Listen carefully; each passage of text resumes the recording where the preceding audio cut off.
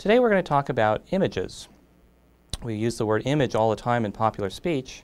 We say someone is the spitting image of their parents, or we think about the word image as it connects to the word imaginary.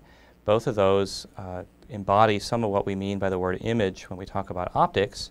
An image is not an actual object itself, but rather a copy or a replica of the actual object. And in optics, when we talk about the image, what we're thinking about is what our mind perceives as opposed to the actual object that's in front of us. You're not looking at me right now. Actually, you were looking at me, and as you were looking at the image of me in this mirror right here. And as we talk about images, we have to keep in mind how our minds perceive light and how that's somewhat different than the light that's actually, how that light is shaped as it comes into our mind, as it comes to our eyes and perceived by our mind from what actually might be there. So it's first important to think a little bit about light coming from a distant object.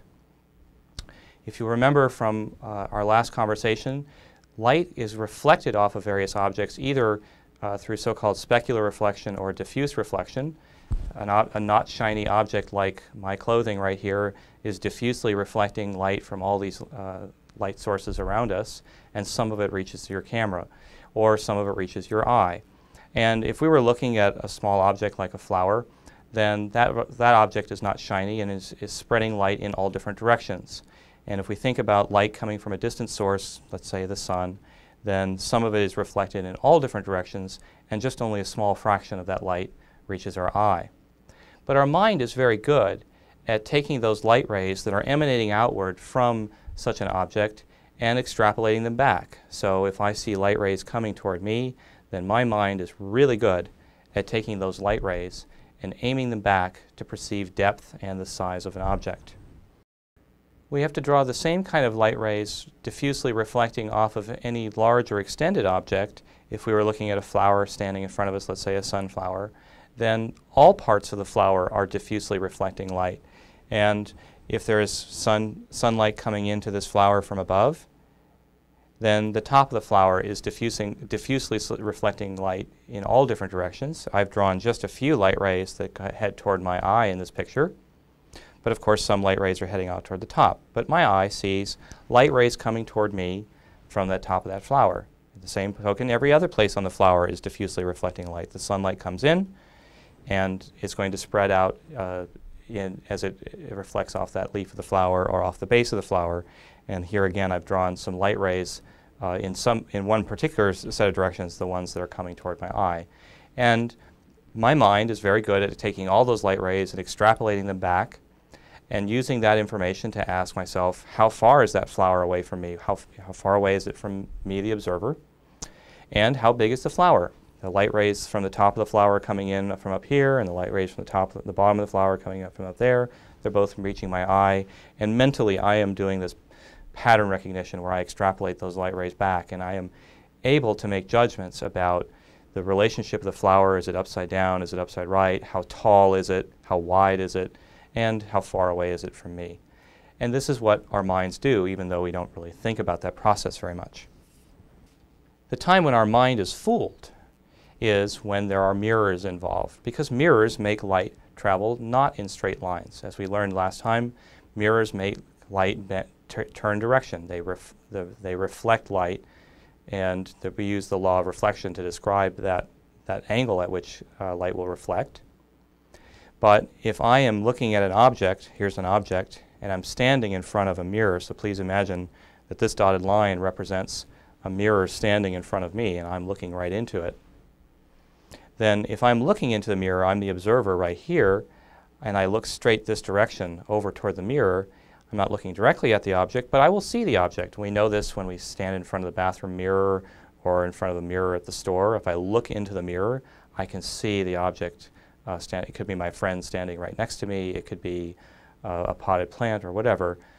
I still see the object. And the question now is, how can we draw what it is that we see? Well, we see the rays of light that are reflected off the mirror. And a set of light rays, here's one, and it's heading in toward the mirror. If there were no mirror here, it would just keep on going forever in a straight line. But of course, the fact that there is a mirror right at this location means that some of the light, well, the light will reflect. And if we use the law of reflection, then light that's coming in exactly perpendicular to the mirror heads exactly back toward the object. But light that comes in at a slight angle, I would draw a perpendicular right here.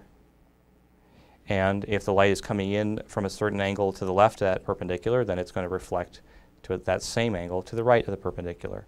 And I can do the same right here. I can draw a little perpendicular.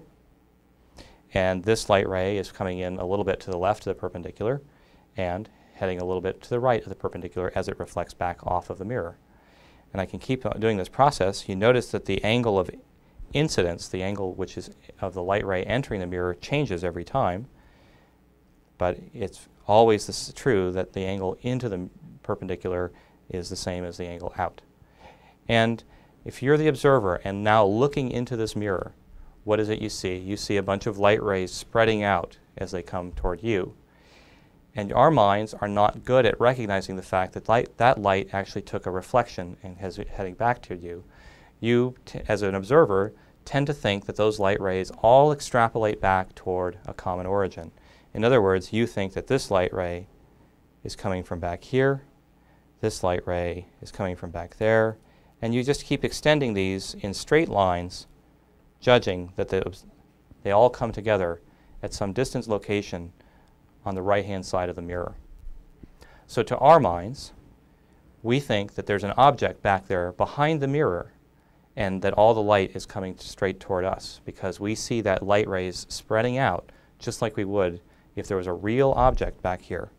And in fact, there's not a real object back there. We call it an imaginary object or an image. And this is what we mean by image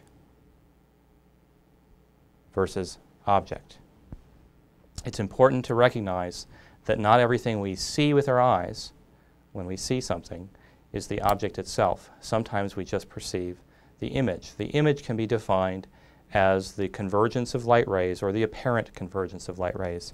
In this case, the light rays never actually did converge. The real light rays came in toward the mirror and then spread out from the mirror because they were diverging outwards as they left the object.